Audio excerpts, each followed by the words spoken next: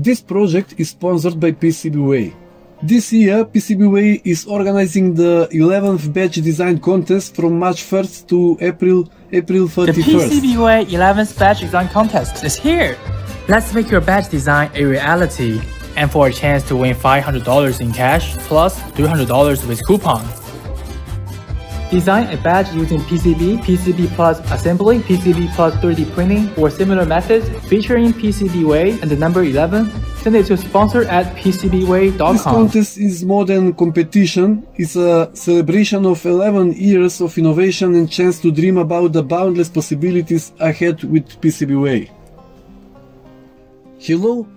Pulse induction metal detector operates on a principle based on sending short pulses of electrical current through a coil to create a magnetic field. This pulse lasts for a very short period, usually microseconds. When the pulse is transmitted, the magnetic field spreads outward from the coil. If there is a metal object near the coil, it disrupts this magnetic field. The coil then detects the change in magnetic field caused by this metal object, and that results in a reflected pulse which is different from the normal pulse.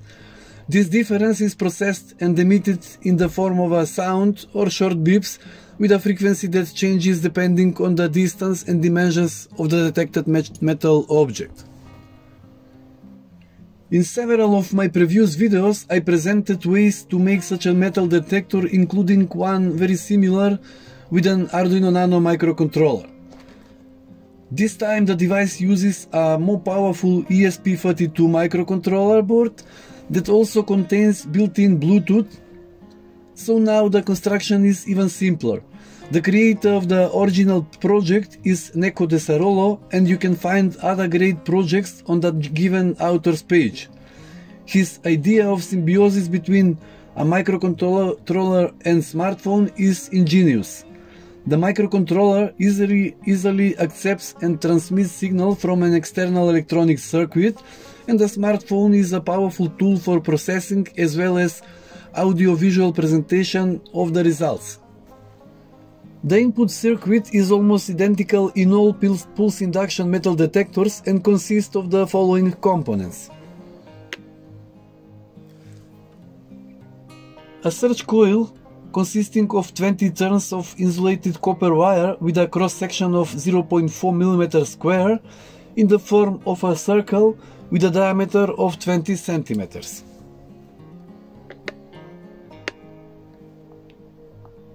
Next, an operational amplifier integrated circuit. I specifically use the TL081, but the circuit works almost identically with OP07, LM741 and CA3130 integrated circuits.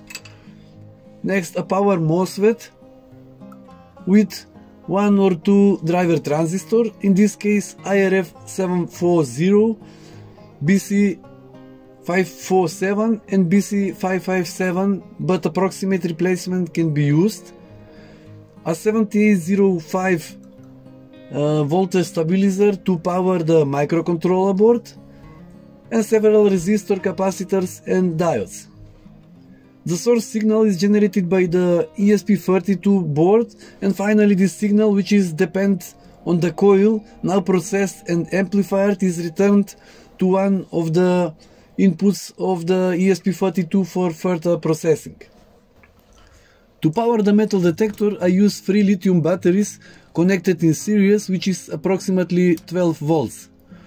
The maximum total consumption of this metal detector is about 150 mA. During the initial testing, I was unable to fully activate the Android application. The Bluetooth connection was established normally.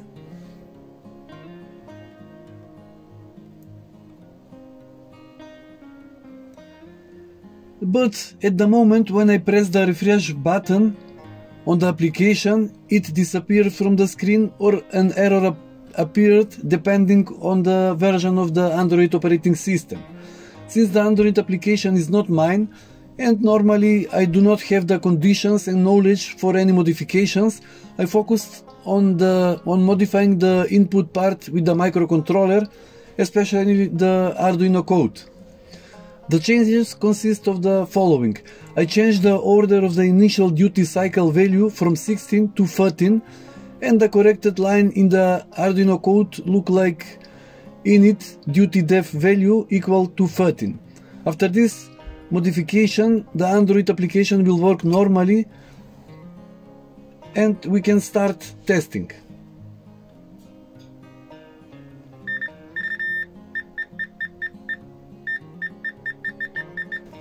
First, let me explain how the application works.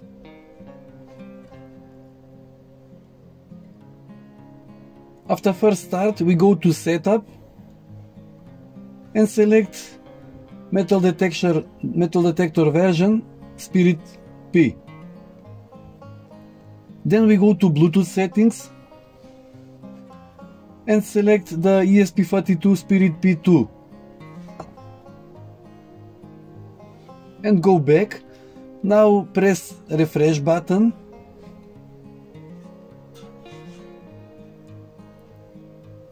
and from this moment the device is ready to work.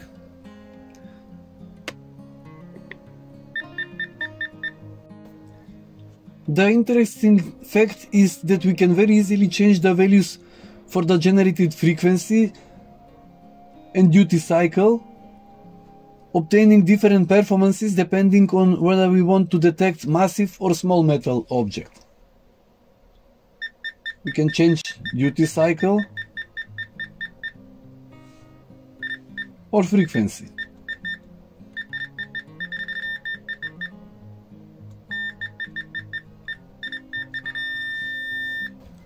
Next, let's use an oscilloscope to trace the shape and changes of the signal that we bring to the input of the microcontroller for further analysis. Here's how it should look at the beginning. And now by bringing a metal object closer to the search coil, the amplitude and duty cycle of this signal change.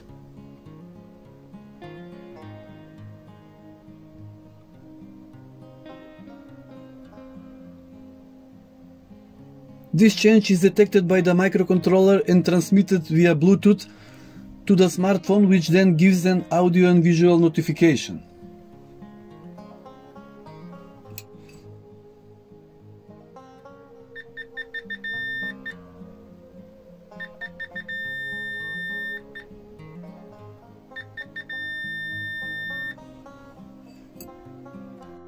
Now let's see how the detector reacts in approximately realistic conditions in the air, keeping in mind that the detection distance is significantly reduced on the ground.